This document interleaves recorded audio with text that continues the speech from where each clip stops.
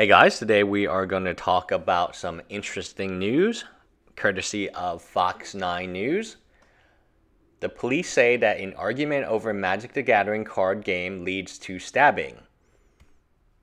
Sometimes games can get very heated, especially EDHs, and if people are playing combo or Armageddon, land destruction, counterspell, it's not actually that fun. And I've seen many times at my local game store where people have pretty much gotten in very, very aggressive arguments to the point that normally they would fight, but because they're nerds, they're probably not going to fight that much.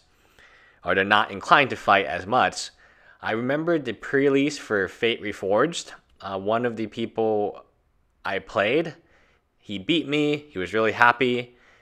Then the next round, he played another, I think the other undefeated person, and there was a judge call, and both of them got really upset and really angry. It was just crazy, right? It was, that was the closest to a fight with Magic the Gathering players I've seen.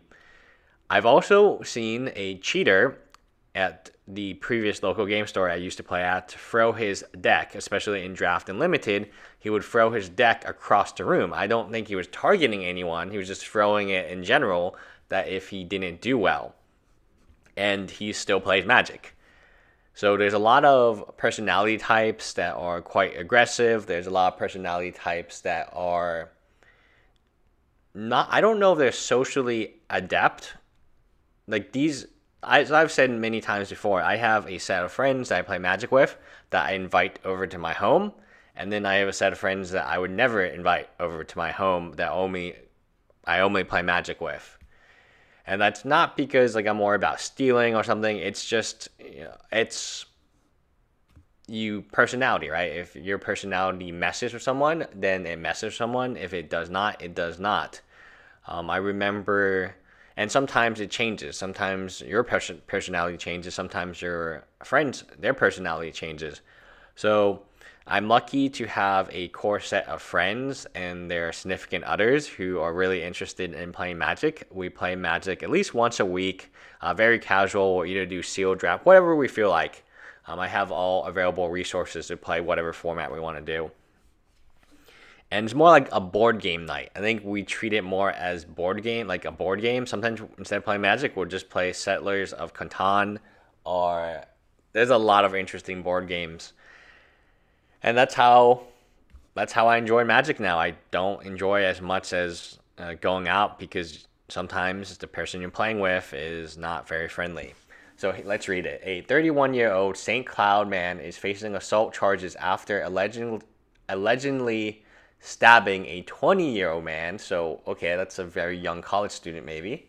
7 times over an argument during a Magic the Gathering game early Friday morning. So early Friday morning, it's kind of a strange time to be playing Magic, but I guess maybe it was at the apartment. Around 12:06 a.m., so actually it's midnight, so it's like Thursday night. Police responded to the 1200 block of St. Germain Street E on a report of stabbing. 911 was called. And investigators learned that the 2 men were playing Magic the Gathering trading card game when an argument broke out. The discussion escalated and led to Kreese hitting the man in the face with a rubber mallet and stabbing him 7 times. Wow. The victim had stab wounds all around his neck, and also on his cheek. Emergency crews took the 20-year-old man to St. Cloud Hospital where he received treatment for substantial injuries. The injuries are not believed to be life-threatening, but he was stabbed 7 times in the neck.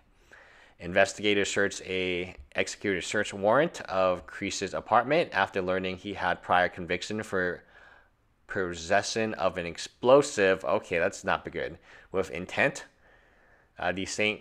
Cloud Fire Department tested the air, and some items were possibly hazardous, but the test came back negative. Now he is in custody.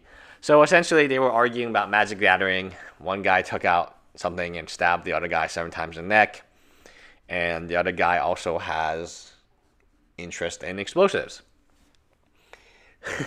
Next time you invite someone to play Magic the Gathering at your house, I'm actually going to probably have to run a background check because I did not know it was so bad. But anyway, that is it. Leave me a comment below. I'm very blessed to have friends who do similar things to me and live in similar neighborhoods. So pretty sure they don't have prior convictions for explosives. Anyway, bye guys.